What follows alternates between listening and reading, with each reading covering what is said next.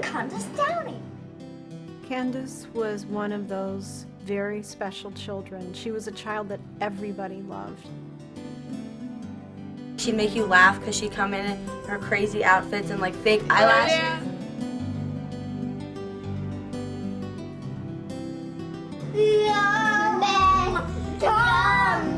I'd always put on music while I was getting ready for bed, and she used to knock on my wall because her room's right over there, and she'd knock on the wall and tell me to be quiet, and just little things like that. She would get to school and she would basically freeze and just not be able to give the information that she knew. When I went to the pediatrician, he said if you're continuing to be concerned, then go to a child psychiatrist. When I took her to the psychiatrist, he immediately placed her on a sample packet of Zoloft from his office.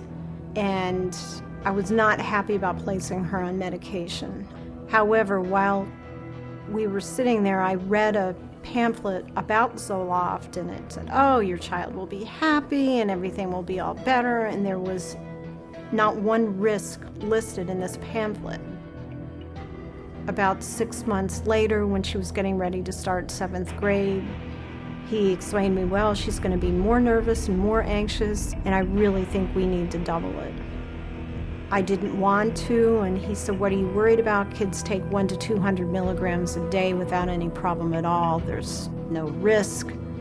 My husband and daughter were both home the day that she died. I had gone out to have lunch with a friend, but when I left, Candace was curled up in her father's arms and they were laughing, watching Animal Planet. I had no way of knowing that was the last time I'd see her alive.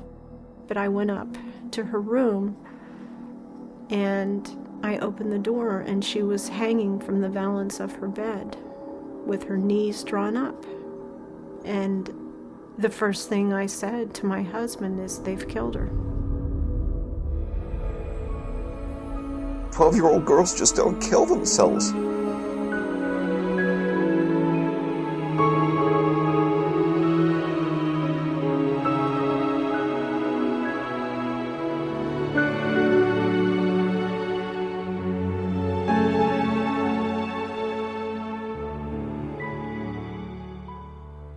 We interviewed 6 families from across the country, and the one thing we found common with all these families was that they were never told the side effects of these drugs.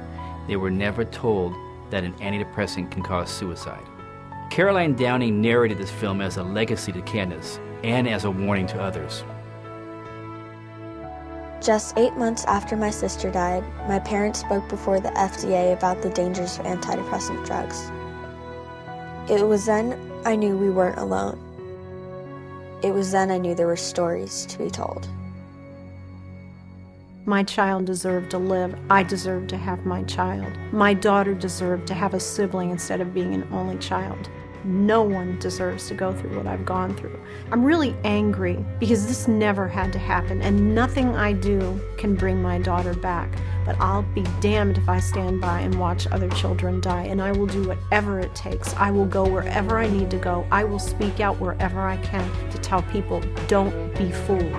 The blood of these children is on your hands. There was nothing that would ever lead me to understand the risks that have been associated over and over again with this particular medication. Well, I'm here to tell you, everyone that I have met that has had a child die in this way is an educated, articulate person who had only the best interests of their child at heart. And as I said at the hearings on Monday, September 13th, our children's blood is on their hands. And I have spent so much time, so many hours working with so many organizations to try and get the word out. Following the testimonies of so many families along with concerned medical professionals, the FDA was forced to bring about historical changes. On October 16, 2004, the FDA issued black box warnings, the strongest warnings that can be issued, demanding the drug companies to clearly state antidepressant drugs can cause suicidal thoughts and actual suicide in children and teenagers. People are more aware, much more aware. I have spoken out so much that I have parents now call me and tell me because of Candace their children are alive, or because of Candace they knew what to look for and remove their children from medications. I think she would say, "Mommy, I'm really proud of you because you're helping other people." And even in death, Candace continues to help other people and to love other people and help them get through things.